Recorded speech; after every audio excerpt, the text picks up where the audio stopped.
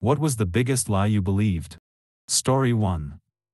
On April Fool's, while I was getting ready for school on a cold winter day, my mom told me school is cancelled. It's a snow day.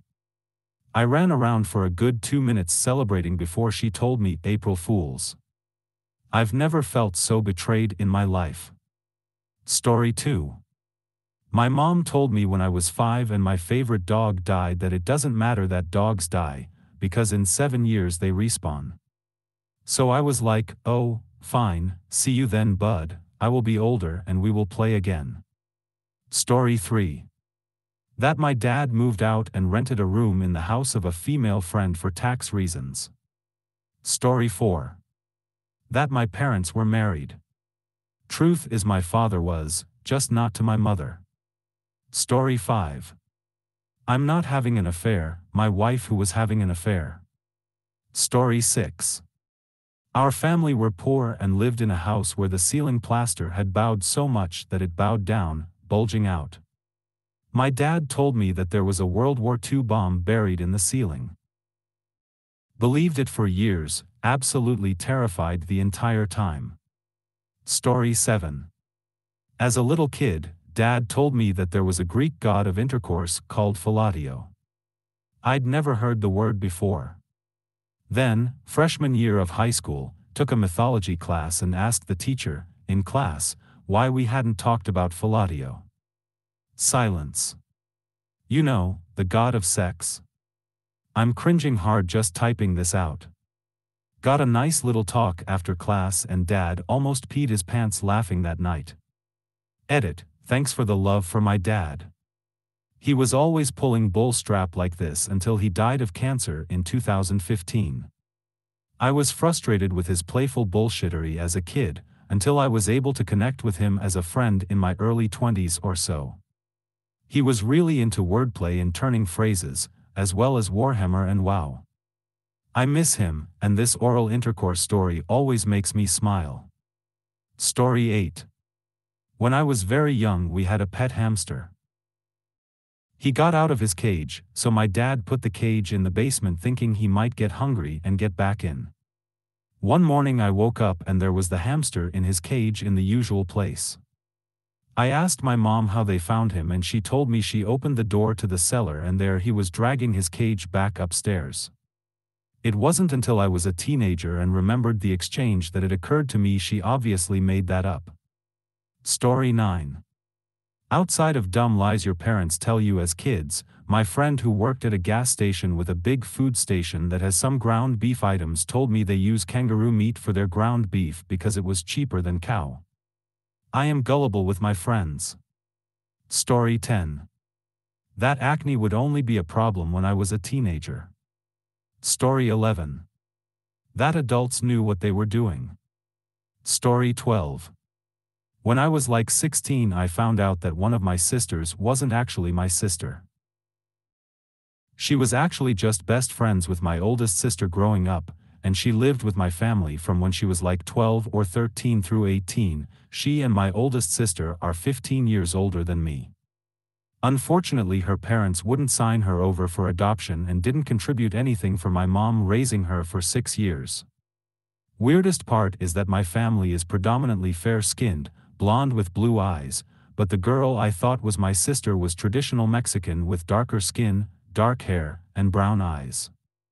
My mom was always very tan and had darker hair throughout my childhood, so I thought that my other two sisters and myself were the odd ones out. Story 13.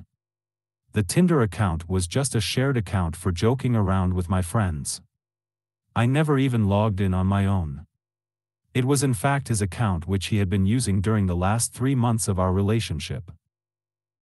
And yes, I knew how unbelievable that sounds, but I refused to believe that the man I trusted so much would ever do this to me. Story 14. I'll fill up my car with gas before work tomorrow morning. Story 15. That a full career and retirement from the U.S. Navy would guarantee me free medical. Story 16. When I was a kid my cousin convinced me for like an hour that her mom had won the lottery. I can still feel the loss of millions of dollars 2 decades later, and that shit hurts bro. Why Jessica, why? Story 17. The microwave will explode if I put my face too close to it while it's heating food. Story 18. When I grow up, I'll always be able to do what I want, when I want, oh my sweet summer child. Story 19. That justice will always win. Story 20. Bullies get bored if you ignore them. Story 21.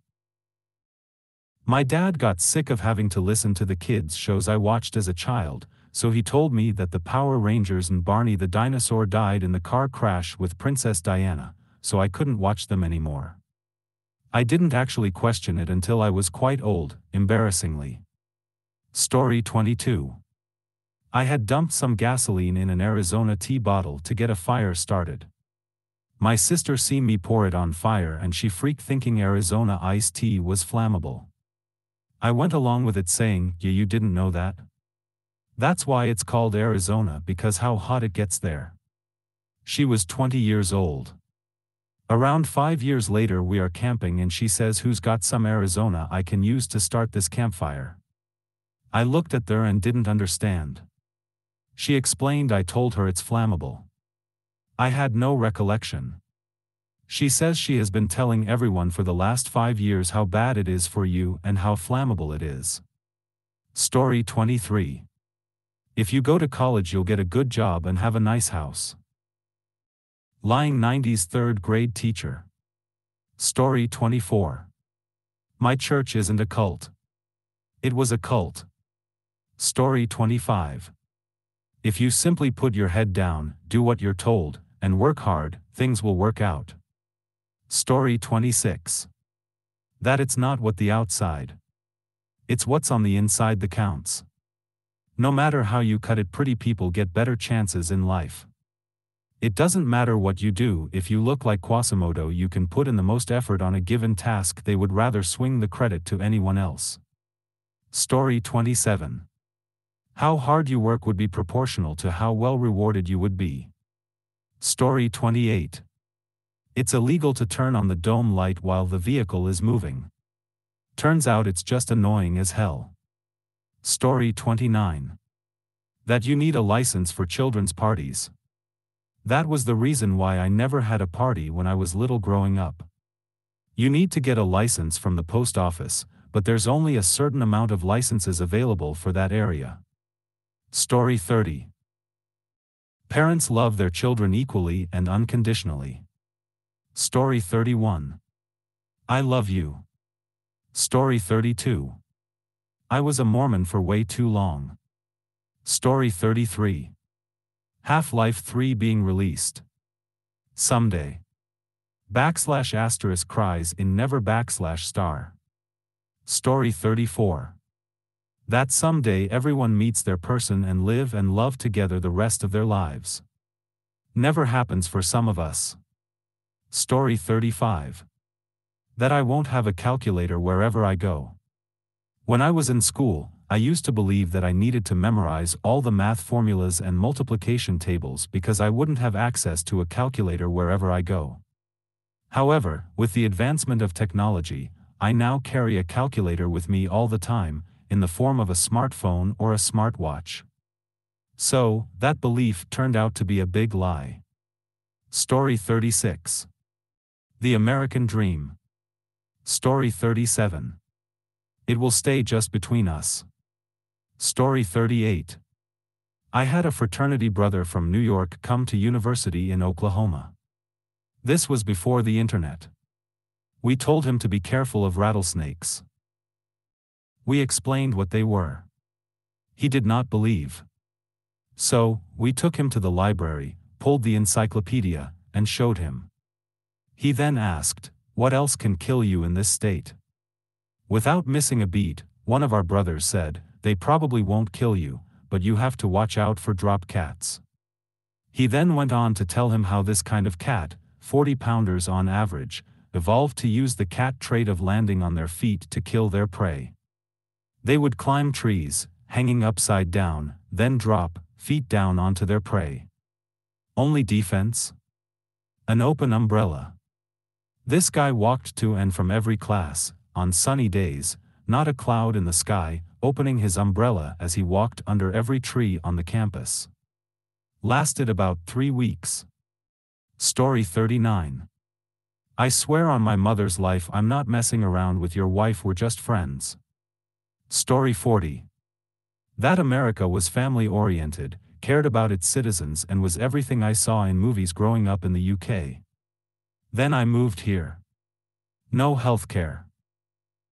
No guaranteed time off. Bankruptcy for cancer.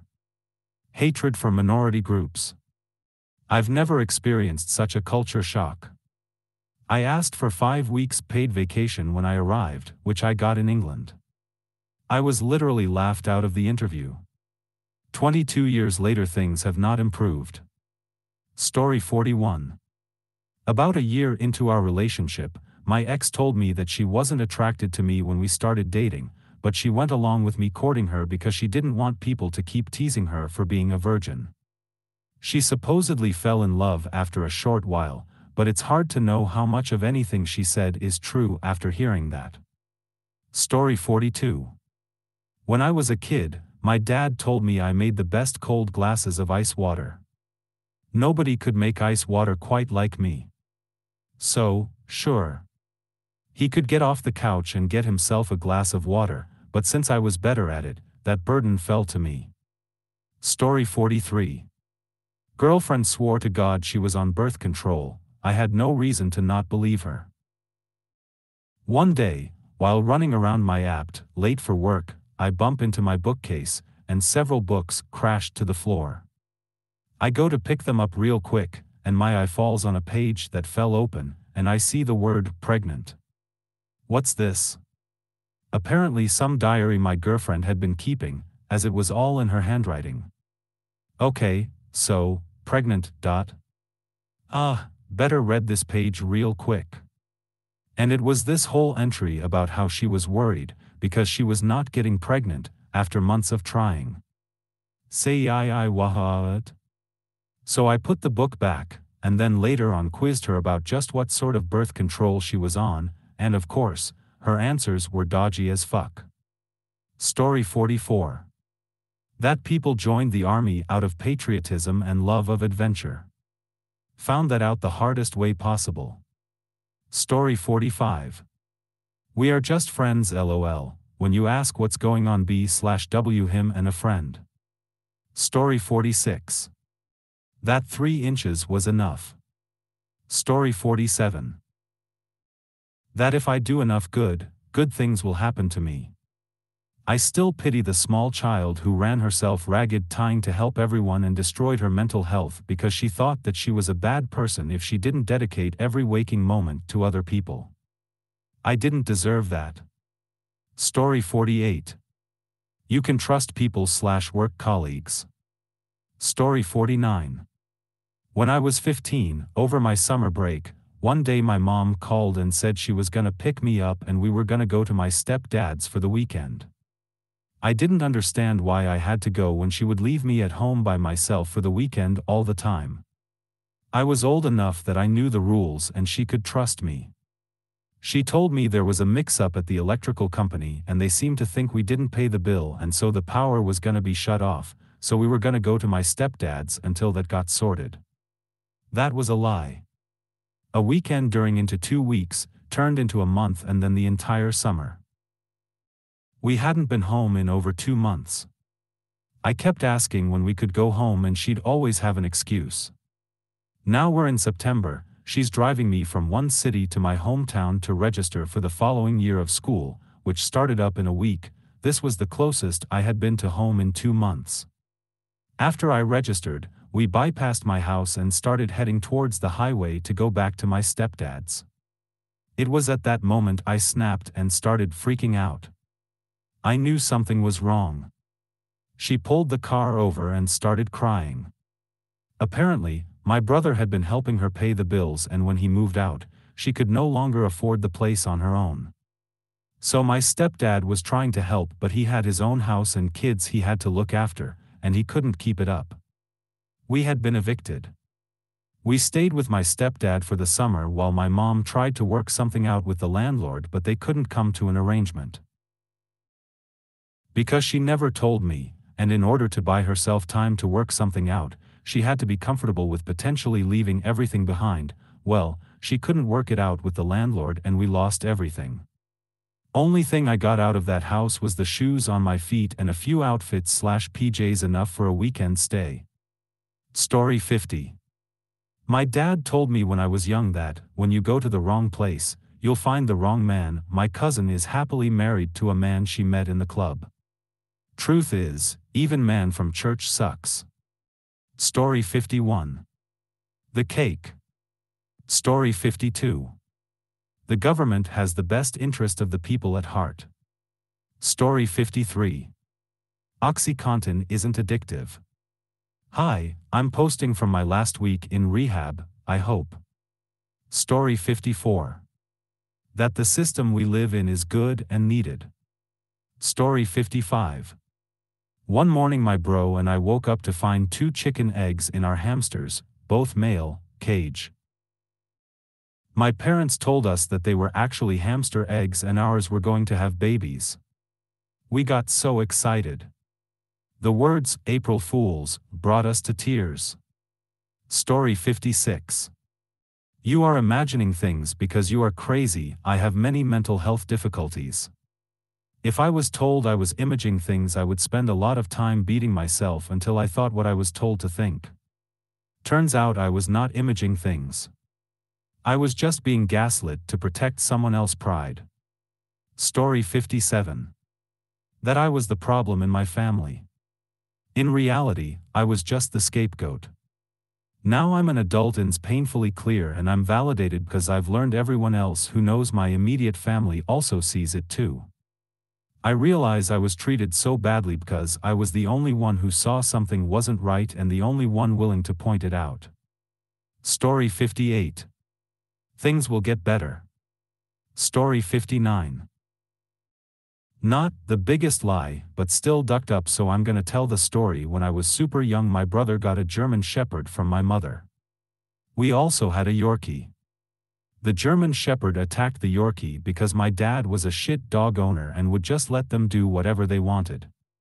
My dad also lived his entire life in spite of my mom once she divorced him for being abusive, so like a week later, the German Shepherd is gone. And then a few years later I cut my dad off and stopped talking to him for good since he was so abusive to me just to hurt her. I was her favorite. My mom ended up dying, so I got stuck back with my father for a year from ages 17 to 18. During my 18th birthday, my father got super drunk, on par for him, drank all the alcohol me and my friends bought and smoked all my weed. While he was drunk, he came up to me and my friends and said something to me, "You know that German Shepherd your mom got your brother that she absolutely loved?" Yeah, I took it out back and shot it, and then he did the most evil laugh I've ever heard an actual human being do, and then I found out, any time my family got rid of an animal, my psychopathic dad would just take them out back and shoot them for entertainment. On my birthday, I learned that almost every animal I ever loved was executed by my father. And there was a lot of animals he just didn't feel like taking care of and got rid of. I cut him off for a reason all those years ago. He disowned me once I moved out. I came out as bisexual and that was just too much for him. As if I ever wanted anything to do with him in the first place. I wonder what he thinks now that his son is a woman with a boyfriend and a girlfriend and does porn. LMAO. Story 60. Therapy is only for the weak, stupid, or crazy. Real men don't show any emotion other than angry or happy. Everyone will take advantage of you. Don't let them. Nobody is to be trusted. There were lots.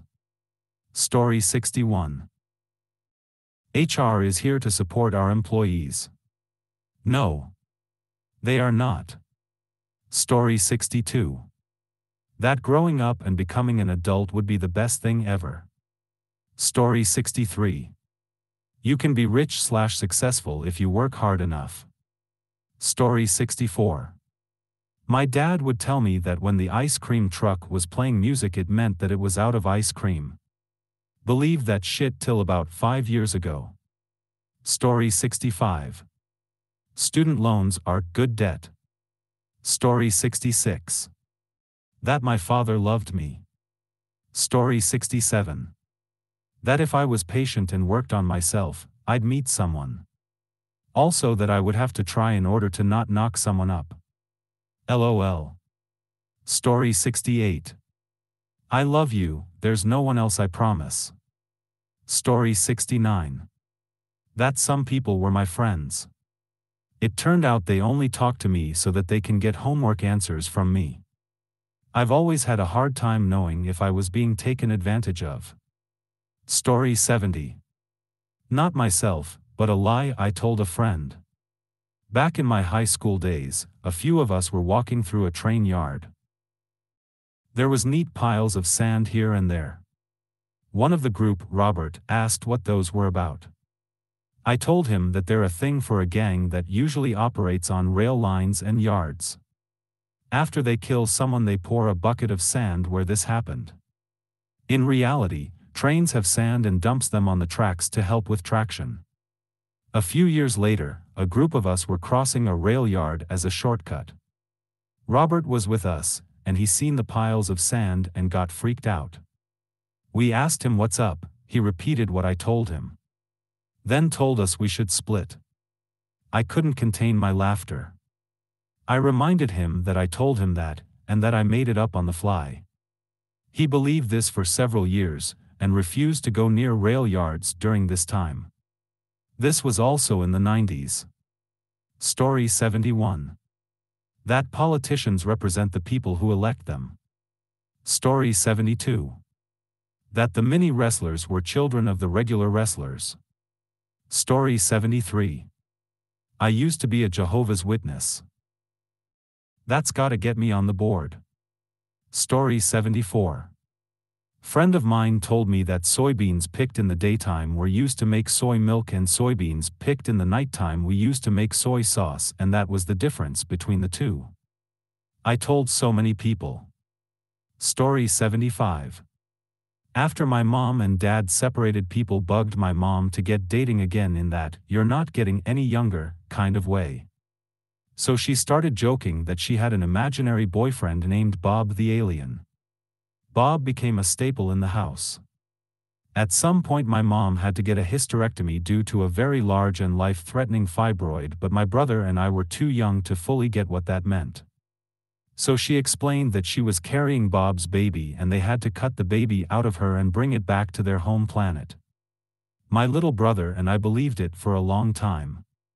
Story 76.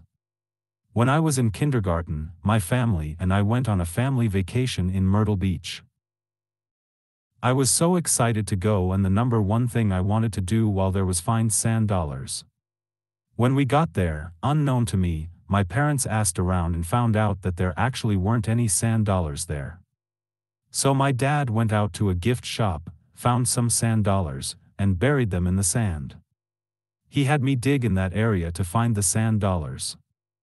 I'm 24, and up until around 4 years ago I really thought that I had found real sand dollars in the sand at Myrtle Beach. When my parents told me it was an elaborate scheme created by them, my life was forever changed. Story 77. That family will always be there when you need someone. Story 78. Mormonism. Story 79. That I was expected to spend months' salary on an engagement ring. Diamonds are such a scam, and I hate that I fell for it. Story 80. I was told as a child that Disneyland has an underground jail for bad kids. I was always very well behaved when we went. Story 81. My birthday's on New Year's Eve, so little me thought all the fireworks were for me, LOL. Story 82. I'll tell you when you get older.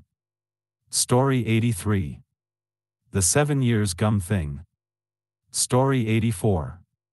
When I was 7, my brother told me my dad wasn't my real dad and it was actually an Elvis impersonator from the area called Johnny. He told me not to tell my dad I know cause it would really upset him.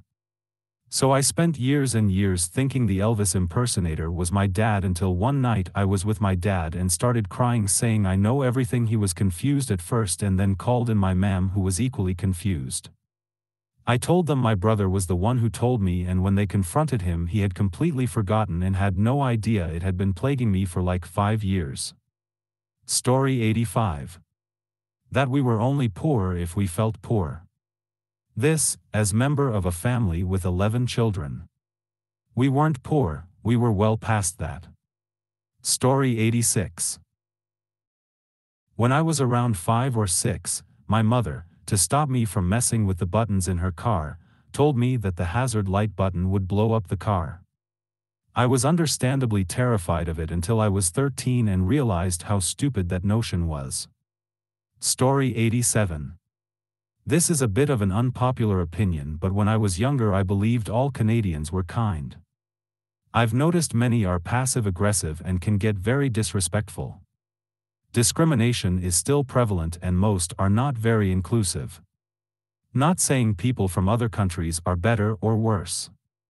I feel there is a false narrative foreigners have about people from Canada. Story 88. That I was loved. Story 89. That when you're 18 you'll be an adult. I actually believed 18 was like a magic border where everything changed. No, I'm 23 and I still haven't got it figured out. Story 90. That money can't buy happiness. Thanks for tuning in to Peak Reddit. We hope you enjoyed hearing the latest and greatest stories from the most interesting corners of Reddit. If you loved what you saw and heard today, don't forget to hit that subscribe button and join the Peak Reddit community. You can check out more videos from us, you might like them. And if you have any amazing stories or experiences that you want to share with us, we'd love to hear from you. Drop us a comment or shoot us a message and let us know what you think.